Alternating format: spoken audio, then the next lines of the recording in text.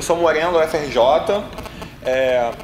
Eu vou falar bem informalmente porque talvez esse seja o espírito mesmo dessa mesa. Eu já tinha ouvido falar do David num blog que eu leio, que é o Boing Boing.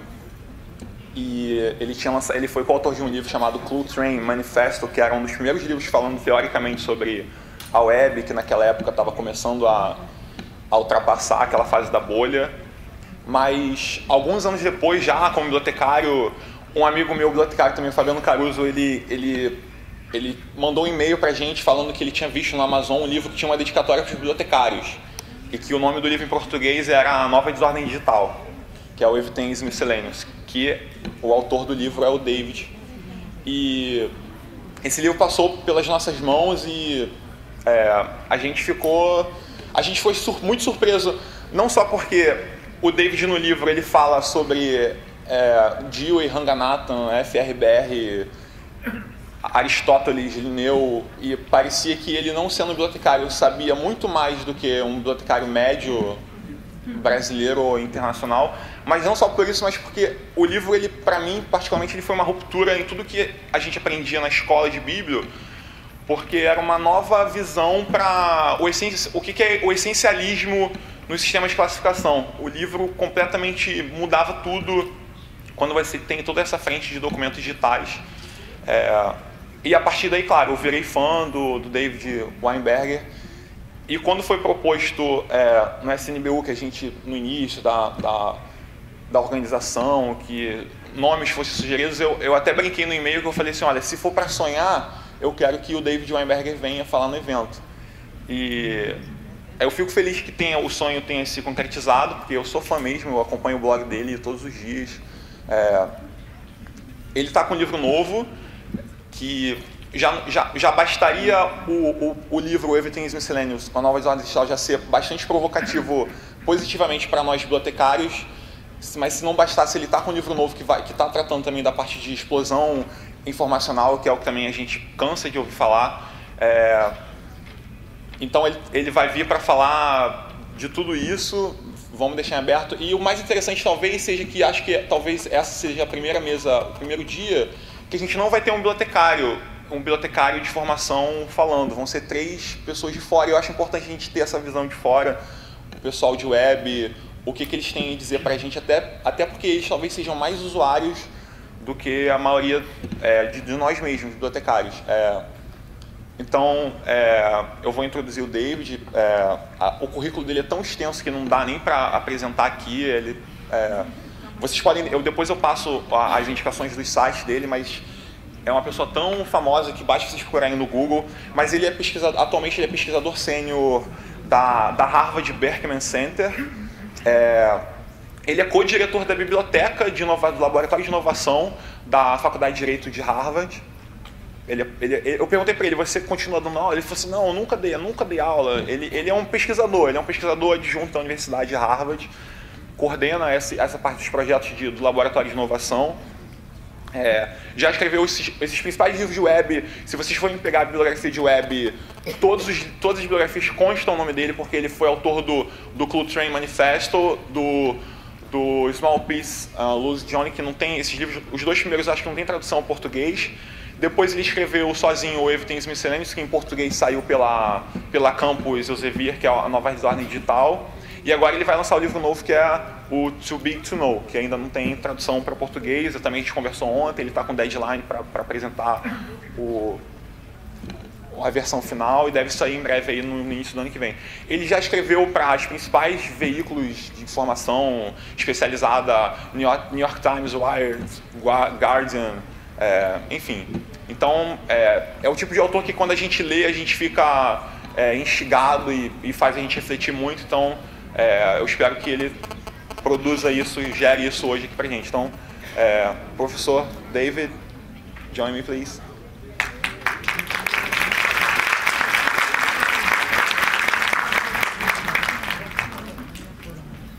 Thank you so much for that introduction. Most of us dream of coming to Rio, and the notion that your dream is to have me in Rio is just a little worrying. But thank you. Unfortunately, I don't speak Portuguese. I will try to speak a little bit more. I usually speak at a very fast pace, a little bit like this. I will try to speak a little bit slower, and I apologize for that.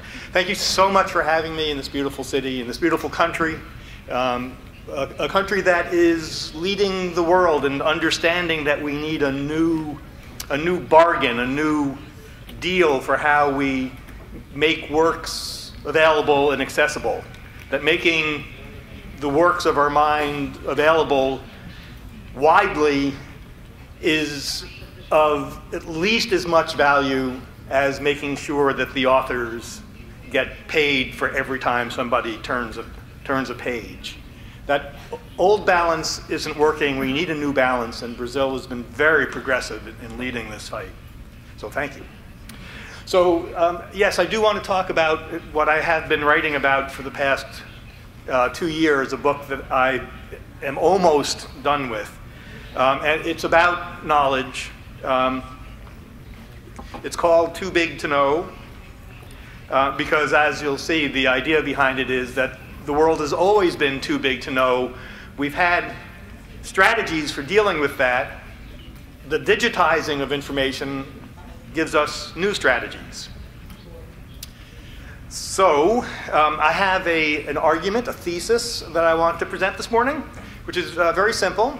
Part one, the first statement is that we are living through a fundamental change in the nature of knowledge caused by the rise of the internet. And part two, the second statement is that knowledge is becoming a property not of people and not a property of minds and not a property of books and not a property of libraries, but a property of the network.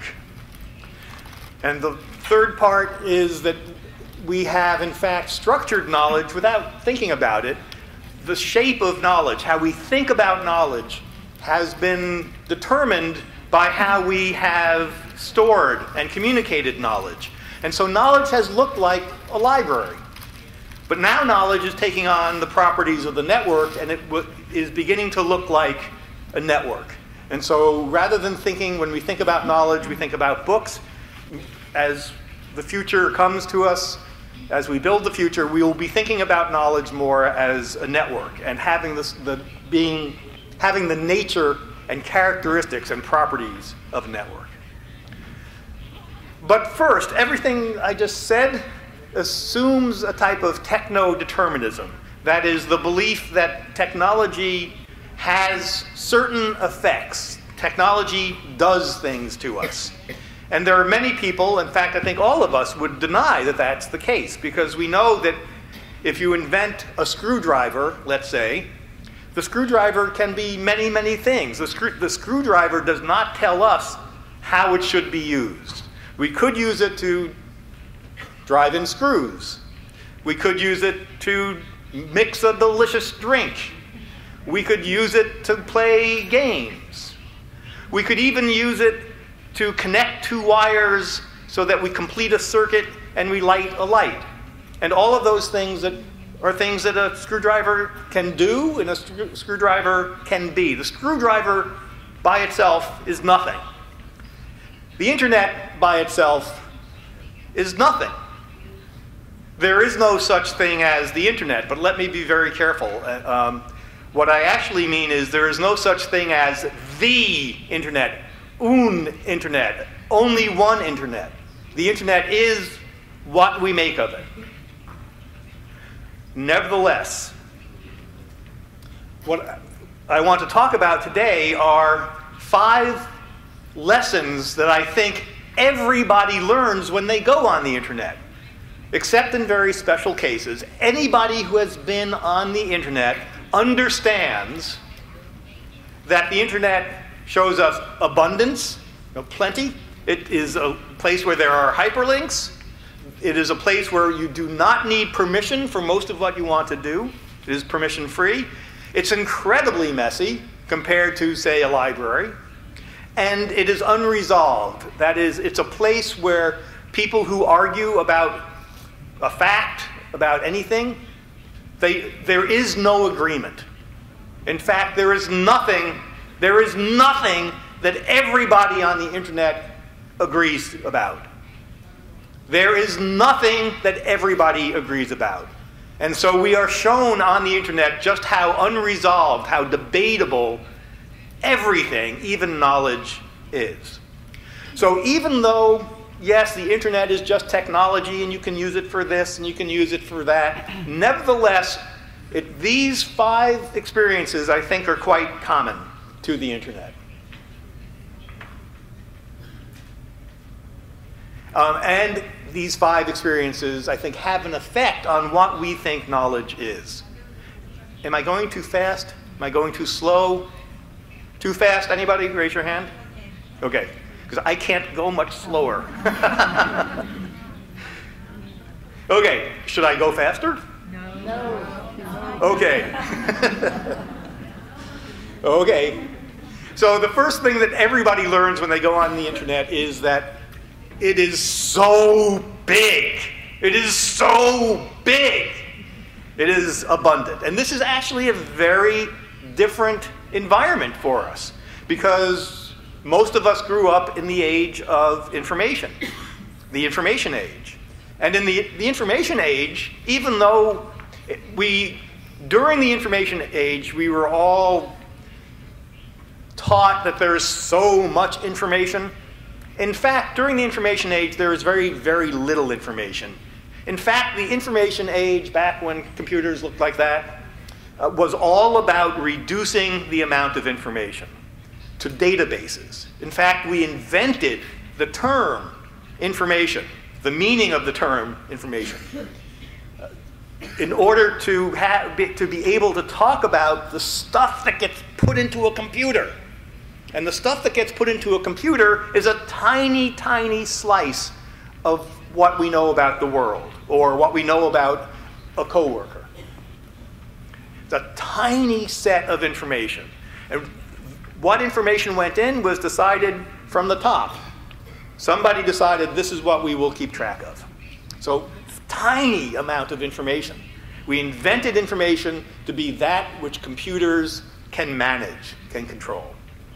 In the age of the web, in the age of the internet, this person now looks much more like this. This is how we know this person. And what's characteristic of Facebook and of the web in general is that it's full of links. And these links are like the database categories, except that they come bottom up. Anybody can create one. And there are so many of them. And they point out all over the world in a mess, in an explosion of links. And so now we know much more about the people that we care about. That's that's just one small piece of the abundance. But the idea that you can have as many links as you want, as the world wants, is entirely new and the opposite of the age of information. So in 1970, Alvin Toffler made popular the notion of information overload. Right? So this is during the age of information, in a book called Future Shock, a very big bestseller, a very good book, actually. Toffler takes the term information overload. He's using that term comes from a prior term from 20 years earlier called sensory overload. And the idea behind sensory overload was your senses could get so filled up. So let's say you are at a rock concert and there's the noise and the music and the crowds and the smells, and your senses are overloaded. And if that happens too much, you can go crazy. That's what the idea of sensory overload was. And it was mainly used in the 1960s to scare hippies. You don't want to go to that concert, you'll have sensory overload and you will just sort of become a psychotic, crazed person. Well, Toffler asked, sensory overload is real. Suppose instead your mind got overloaded not with sensation, but with information. You could have information overload. And information overload would have the same effect. It could make you a crazy person. You could go insane from all of this information that's coming in. And that's what information overload was. So then if you look at, okay, I mean, that seems maybe something to worry about, maybe. How much information were they thinking about in 1970? That they were so worried that we were going to be driven crazy by information. Toffler's book came out in 1970. By 1974, there was some research being done, especially by marketers who wanted to know how much information do consumers need. And so they did a study, a famous study. And they took 192 housewives, and that's in quotation marks because in English a housewife is a demeaning term. So 192 housewives, they gave them in a study 16 different brands of goods, a soup and so forth. Each of those brands had 16 items on its label. And the items were just yes or no. So it was high calorie or low calorie, salt, no salt. They did their tests, the marketers did their tests, and discovered that if you gave 192 housewives 16 cans with 16 labels with 16 different categories on it, they suffered information overload. They could no longer make rational decisions. That was information overload. 16 cans, 16 labels. And you look at any supermarket, you go on any website, and there is so much more information that to be worried about this, to say that this is what information overload, it's like a joke. It's hard to imagine that anybody thought that that was too much information. The marketers liked this, by the way, because it gave them an excuse to keep consumers uninformed, not to tell them too much, because the poor housewives couldn't handle that much information. So they kept us in the dark, unknowing. So it turns out that when you go from the test lab of 1974 to the real world where we have so much more information, we did not become insane. We didn't become crazy.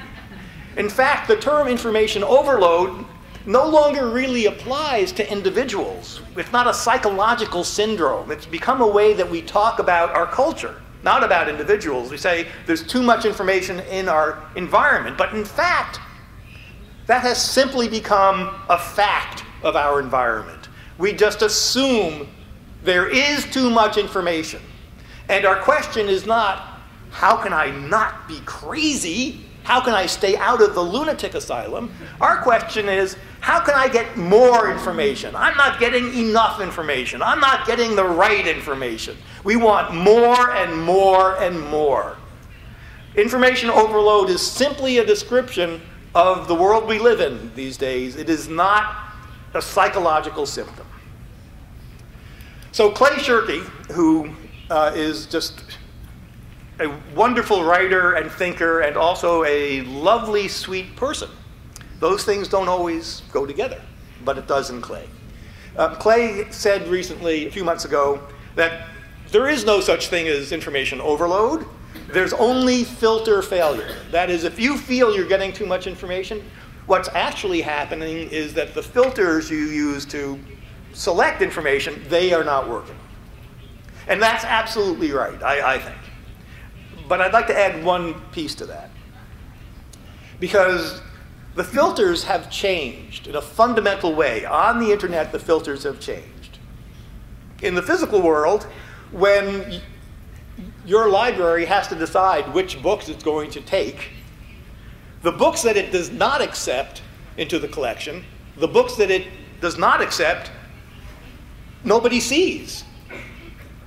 Your library simply doesn't have them.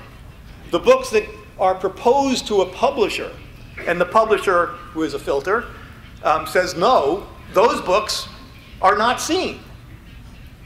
The old filters would physically separate the piles into what you see and then the stuff that you just never, ever see unless you really try hard. That's very different from how filtering on the internet works. Because the filter on the internet, all that you're really doing is bringing some items closer. So when you put up a list on your site or your library site, the most important works in sociology, and it's a list of 20 books, links. those 20 links bring those 20 works closer to the user. The user only has to click once. But all those other books that you didn't include are still available. They're just harder to find. But they're still there. And that is a fundamental difference in how filters work. It is, of course, the case as well that you can have multiple filters on the same page or across your library site. That we no longer have to make a yes or no decision forever. But I think the crucial point is that there's always been too much to know. That's always been a problem for humans.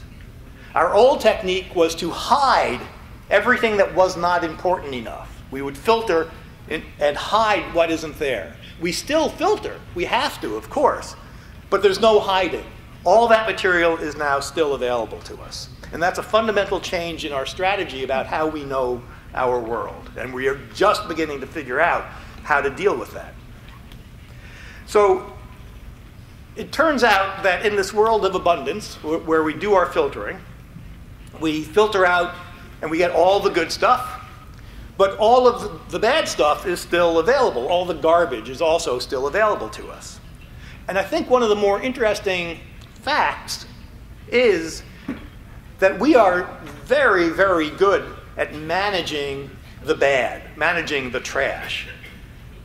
We get lots of spam, but our email still works. We're good at managing the trash. The real challenges to our culture comes from managing the good, not knowing what to do with such an abundance of good stuff. And I'll give you a quick example of this.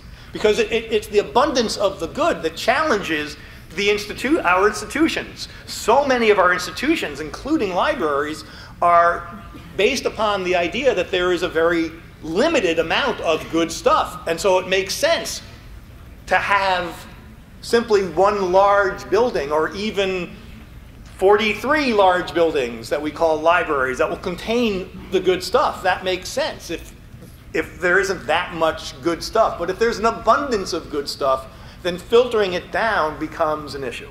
So it's a challenge to our institutions, the value of our institutions.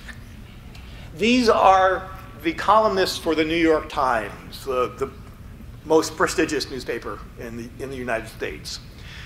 The New York Times decided 2 years ago that they would take these columnists, very popular and important, and would make people pay to read them. They're New York Times columnists, they're worth the money, people would pay. And some people did pay, most people did not. The New York Times did make money doing this, but they recently put them up for free again. Because even though these people are worth reading, if you have to pay for them, most people said, well, you know what, there's lots and lots of good people to read on the internet. I really like these columnists, but there's another 1,000 people who are posting on blogs and other sites that are also worth reading. So I'll read them instead. There's an abundance of good. And so to try to make good material scarce simply reduces the authority, the presence of those ideas. And that's why the New York Times, once again, put these people onto the web for free. When people had to pay to read them, they stopped reading them, and the influence and importance and the authority of the New York Times went down. Because scarcity used to increase authority. Now, scarcity decreases your authority. Okay, the second thing that people learn on the net is it's a linked world. Everything is hyperlinked, of course. So our old strategy for knowing the world before the net was a good strategy. It was the only one we had. The world is way too big to know, so we would break off pieces of the world that are about the size of a human brain. That is, one human brain could know this piece very, very well. That's why this is a big brain picture. And those people were experts. They understood one small piece of their world very, very well. And so we would take these experts and we would let them write books, or we would put them on TV and we would ask them questions, And when we got the answer, we would stop. Because the expert is the authority. And our system of knowledge in a world that was too big to know was a system of stopping points. That's what made it work. You could ask your question of an expert, read the book, get your answer, and not have to ask your question anymore. What is the atomic weight of carbon? Ask an expert. Get your answer. You're done. You do not have to set up a laboratory in your garage and repeat the experiment. So knowledge was a very efficient system of stopping points. This looked like it was a property of knowledge. It looked like this was natural. This was the way knowledge is supposed to work. But it is not. It is natural for libraries, for books. It is natural when knowledge was printed on paper, into books, and then put into collections. Because paper and books are a disconnective medium. And so you have to try to get into your book, into your single book, everything that the reader needs. Because it's too hard for the reader to go to the next book. You put in the footnote in your book, but you know that very, very few readers are ever going to track that footnote, because it would mean starting over in that corner and going around and getting to the next shelf and hoping that the book is there. Books are a disconnected medium. And so knowledge looked like it had to be something that came in complete chunks, that started with the cover and ended with the back cover, and in between was everything the reader needed. The idea of knowledge as a stopping point comes from the difficulty of paper. Paper stops you. Paper does not let you go on very easily. It makes it hard to go on, to get the next book. It is a disconnected medium, and that's why knowledge has taken on this property of being a system of stopping points. This is just a quick sort of advertisement for a session this afternoon where I'll be talking about a piece of software called Library Cloud, which has something to do with this. So I hope that you may come to that as well. Okay, so now we are in the world of hyperlinks, of course. And I find it useful to think about hyperlinks as being a new type of punctuation. The old type of punctuation tells you where to stop. A hyperlink, as a new type of punctuation, tells you how to continue, invites you to continue. All you have to do is the smallest possible movement. You cannot get a movement smaller than moving your finger that much, and you will be at a new site. This is the direct opposite of how books work. Links, of course, are highly connective. So authority used to be the place where you stopped, where your question got answered. In a hyperlinked world, the authority is simply the last place you choose to click. When you get the answer that satisfies you, you stop. That site is your authority. Not a separate system of experts and of printed books that have gone through the filters that are declared the stopping point, you can get no further.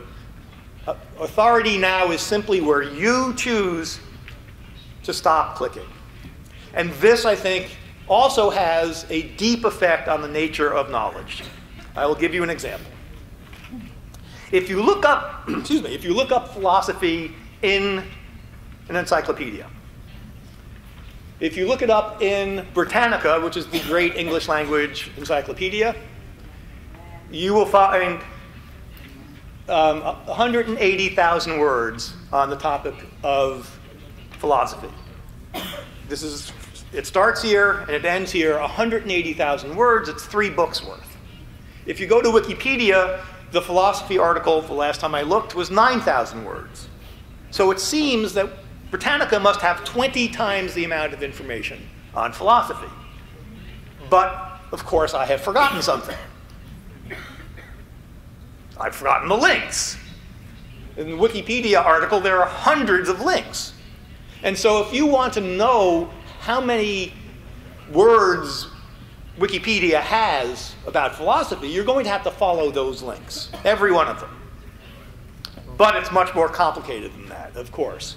Because if you look at the article, you now have to decide which of those links are links to articles about philosophy. And some will be obvious. So the link to Hellenistic philosophy, yes, that will be a philosophy article that you'll count. And the link to Thomas Aquinas, yes, in the West we consider him to be a philosopher. And the link to reason, you want to count that article. And then the link to faith. Well, do you want to count faith in your collection of articles about philosophy?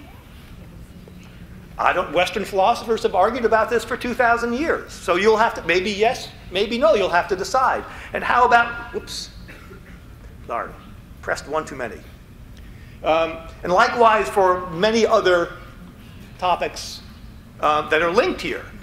God, for many people, God would count, an article on God would have to be part of the scope of articles about philosophy. So it turns out that when you are printing, you have to decide for your readers. Philosophy begins here and ends there. In a hyperlinked world, the topic of philosophy is just a little node with links out, and which things count and which things don't is up to the reader for argument. It turns out that topics are not nearly as hard-edged, as discrete and separate as our paper media made them look. They are spread out. Everything is connected. Everything is linked. And so trying to become an expert in a particular topic was much easier when there was a set of books that told us what that topic was. And we had the idea that a topic had a nice firm border around it that you could master. But if a topic is a set of links that jump from here to there and you have to decide, then being an expert is a very different thing. Thank you very much. I should not be put near. It was a very good idea. But now I have the opportunity to somehow manage to knock it over there, which will be much, much funnier. Okay, so the next thing that everybody on the web learns is that it's permission-free. Very different, again, from a publishing paper-based world where everything you read has gone through extensive checking and filtering and has gotten permission to be published. And obviously, there's tremendous value in this. The Library of Congress in the United States processes 7,000 books a day. That's what it takes to filter. 7,000, that's a lot, and it takes a big staff of very expert, wise people. But 7,000 books a day is nothing on the web. There are people who tweet 7,000 times a day, a single person. The number of blogs and new postings is just so much larger than any set of curators could ever manage that there is no possibility. It has to be a permission-free environment. And what would it take to scale up the Library of Congress to manage the internet, which it does not want to do, but if we wanted it to? It turns out that overall, systems of permission that control itself simply doesn't scale, at least not very easily. It takes a tremendous amount of effort and money and time to scale control, to control very large collections, and including of people. And so in a world that's too big to know, a world that is not confined to paper, a different strategy suggests itself, which is simply to include everything. When in doubt, include it. The old was, let's filter beforehand because we just don't have much space, so we have to.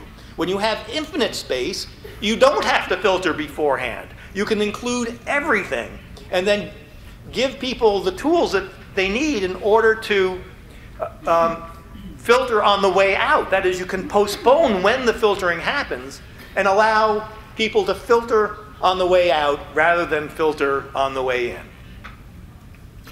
This has some disadvantages, of course, I'll talk about in a moment, but it has the advantage of there is no person in this room, in any room, who is able to decide what is going to be of interest to everybody else. We can make better or worse judgments, of course, but we can never know that something that we're keeping out of the collection because it seems trivial, insignificant, it's gossip, it's about a small town. We never know what history is going to do. If you filter out the gossip about, young female singers and they're being drunk or whatever, because it's gossip. You're right to do that in one sense. On the other hand, there are academics who are studying how the media treat young women singers, and you've just excluded their sources of data. It is impossible for anybody to know what will be of interest. And so by allowing everything in and filtering on the way out, the people who have interests can decide what in this collection is of use to them. And so we get much smarter, we get much wiser if done well. But that means that we are in the position of somebody on a hot day who goes into a bar. So here's what this person does not do. This person does not go into a bar, have the beer, drink it, and say, that was a very good beer, but it was not the perfect beer. It is not the single best beer I have ever had, and so bartender, barkeep, I do not want it. Take it back. I don't want that beer. And the person goes to the next bar and takes a sip of the next beer and says, it's very good. I like it, but it's not perfect. It's not, and puts it down and walks out.